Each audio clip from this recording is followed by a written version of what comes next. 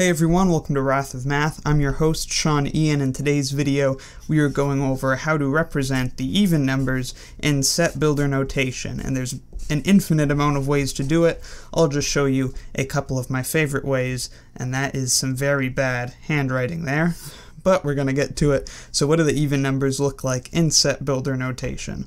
Well, we'll open up our set, and the first thing we put is an x, and this is just saying all numbers x, and then we're going to place some restrictions on x. So you could use any variable here that you want. We're just going to use x. And this is the big bar that separates x from all of our restrictions that we're going to set on x.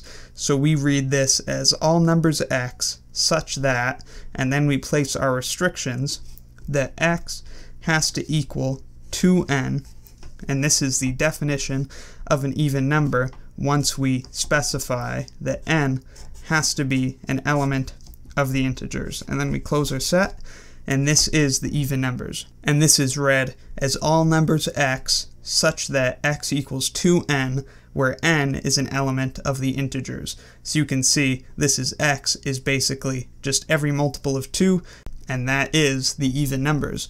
Now, instead of just putting a variable here, you could also use slightly more complicated expressions.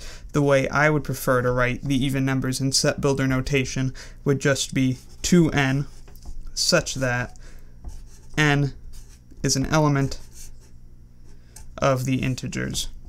And here, you might not read this as such that. It'd be a little more appropriate to read it as 2n, where n is an element of the integers. So then you can see that this is just every integer multiple of 2. Therefore, it is the even numbers. So I hope this video helped you understand how to use set builder notation in a basic way. Here, of course, we define the even numbers with it, and you can go ahead and try yourself to specify all of the odd numbers using set builder notation. Maybe it's a little more complicated because it's the odd numbers, but it's the same sort of idea. So hope this video helped. Let me know in the comments if you have any questions about set builder notation or need anything clarified. Thank you very much for watching. I'll see you next time, and be sure to subscribe for the swankiest math videos on the internet. I can hear your voice from all the way up here, dear. Won't you please come to me? You love it up here. There's a light where I float that erases